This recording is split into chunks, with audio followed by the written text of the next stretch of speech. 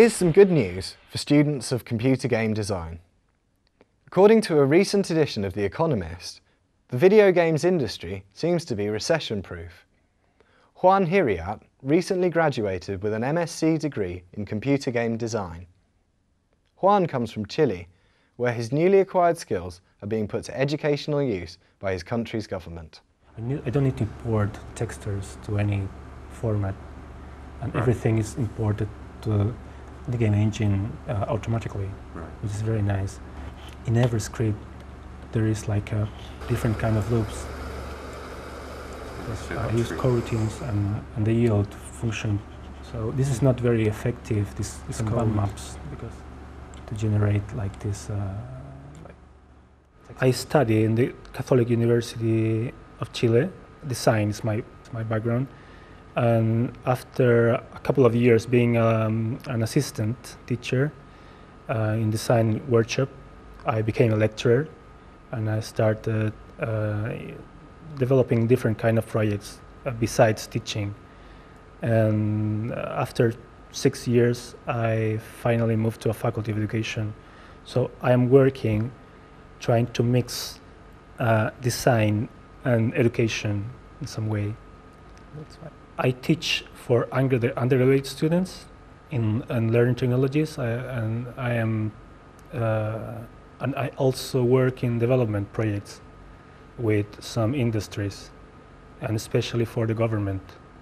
Some of the most interesting projects in which I'm working in is related with Native American communities.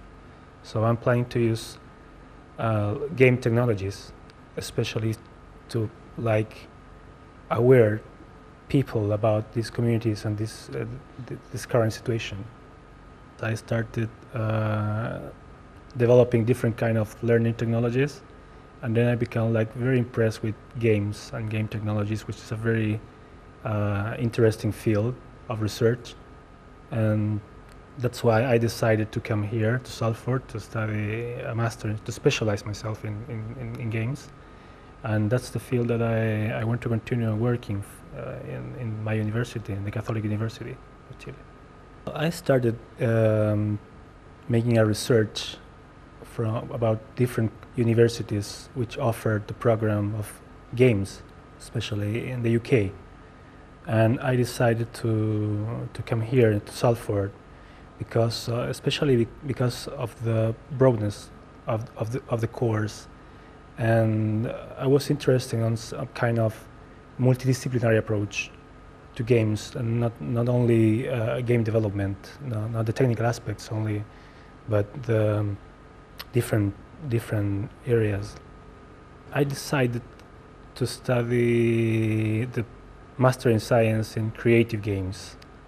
The creative is a very open course in which many different students with different backgrounds came to specialize in game development, and especially the cultural aspects of games. It's not only focused on development, but it's a broad course.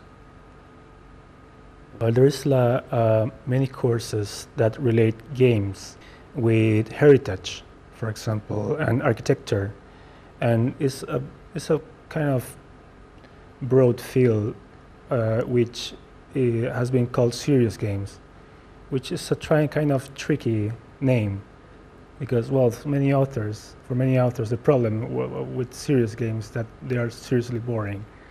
But we are exploring different kinds of using these technologies and how to inject some fun and engage people to use them for other purposes, like, for example, in medicine, or to train people at the corporate training, and for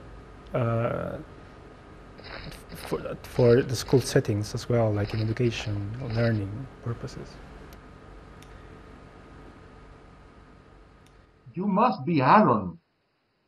I was a good friend of your father, and you look exactly like him. It's a good thing to have Mapuche youth back to our community. We currently have many problems, and your help would make a big difference for us. Would you help us, Penny? Excellent. Let us start by visiting our Lonco. I can guide you to his place. Please follow me, Aaron. I was involved in Chile with some research projects in Native American communities, which are the poorest people in Chile, and they are currently facing so many problems. So I decided to make a serious game, a learning game, about the Mapuche, which are the largest Native American community in Chile. And finally, after 6 months, I get a nice demo which would be presented to the Chilean government and to be further developed.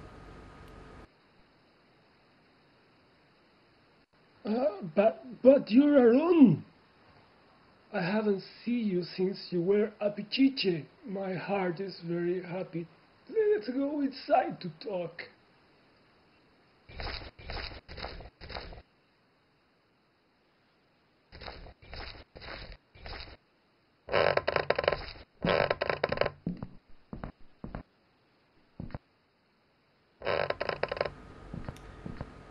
The kind of skills that I acquired during the course are